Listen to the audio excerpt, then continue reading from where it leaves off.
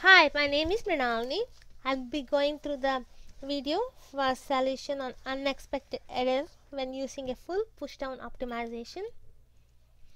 The agenda for the video would be just going through what is push down optimization when normally used, and the main problem I'll be trying to solve is the full push down optimization which encounters an unexpected condition on a preview.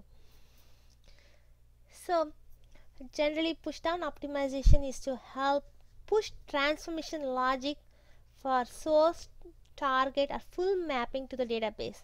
This would be for performance reasons, like when you want database to handle large set of data queries.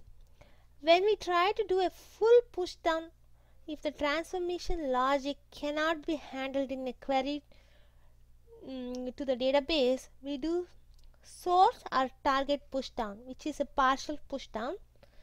We can preview the query which is going to be pushed down to the database from the Informatica client. So I will be demonstrating a mapping which has been defined for push down optimization in the workflow manager, and when trying to do a full push down optimization preview encounters the unexpected condition, and we'll look back to see how to resolve this problem. So I'll be taking to work. So this is the mapping we have been configured for push down optimization. So on the mapping tab we see the push down optimization, and this has been set to full, and this is Teradata source, Teradata target, and a lot of lookups being called from the expression transformation. When I try to do a push down, this target and the source exist in the Teradata, so I use a Teradata connection, and when I try to preview, I do get unexpected condition opt lkup.cpp. Normally unexpected condition is seen when application cannot handle some kind of logic which is not been reported for exceptions. So looking at this function, this normally means lkup normally means a lookup. So we need to go back and see how the lookups have been defined in the mapping, then try to correct by isolating which is the lookup causing this problem. So this is the mapping in the mapping designer of Informatica Client Designer. So we have many unconnected lookups, so the challenge is to isolate which lookup transformation is causing the problem, so which is going through this unexpected condition. So first we would go to the expressions to see where all the lookup transformation has been called, and you can comment out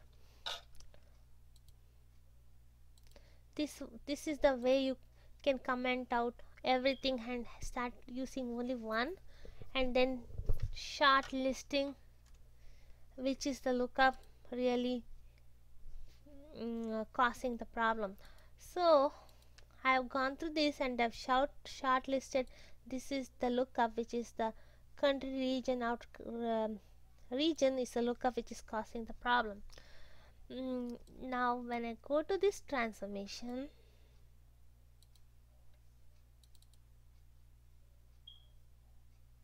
I just need to do a sanity check.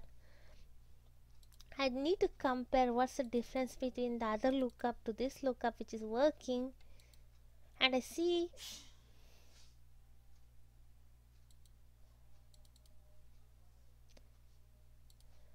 what are the, is it a problem with the way the error has been reported and how the ports have been defined.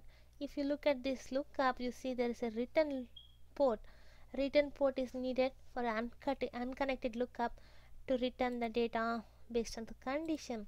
So if I go to the problematic lookup, there is no written port defined. The lookup, though the lookup port is region, so I try to check this box where a written port is needed, save this mapping, then I go to the workflow manager to see if I can preview it now.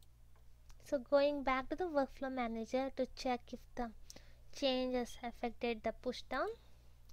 So I'll go back and try to do the preview results on the teledata connection again and do a full push down again.